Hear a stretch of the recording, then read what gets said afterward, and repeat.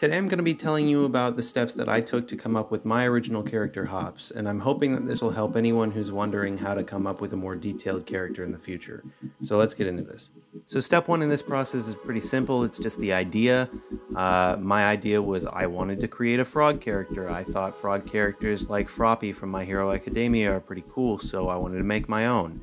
That brings me right into step two, which is inspiration and brainstorming, and this is going to be one of the most detailed parts of the whole process. So the first thing I did was I looked at Froppy's suit, I took in all the things that I liked about it, and then I looked up dozens and dozens and dozens of frogs. I searched so many species of frogs until I finally landed on one that I liked. It's called the flying frog, and I think it's sick because it can make its hands and feet turn into parachutes so that it can glide across the air as it jumps, and I just had to add that into my character. Next, I made sure that I had plenty of backup frogs just in case this one didn't end up working out, so that I had something to fall back on if I changed my mind. This brings us to step three, which is the concept art and planning part of the process, where you finally get to put all your ideas that you built up from looking at all those pictures down on paper.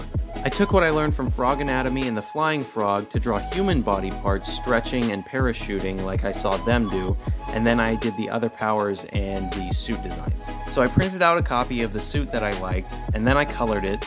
As for coloring the mask and hair, the mask really wasn't that complicated. I already knew what colors I wanted for it beforehand, so I didn't even bother, but I did print out a copy of the hair and I colored that myself and have a front and back design just to make sure I know what it looks like from all sides.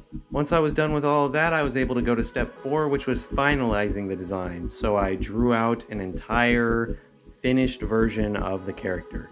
After the character was done, I gave her a hero name, which is Hops, and a real person name, which is Kairu, which is Japanese for frog, and Asuya, which is just a slightly changed up version of Froppy's name. All around her, I also wrote powers and general information, and I marked them accordingly so that everything was clear and concise. Then came step 5, enjoying your finished work.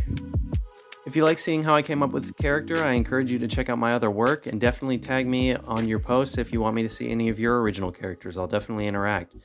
Thanks, guys.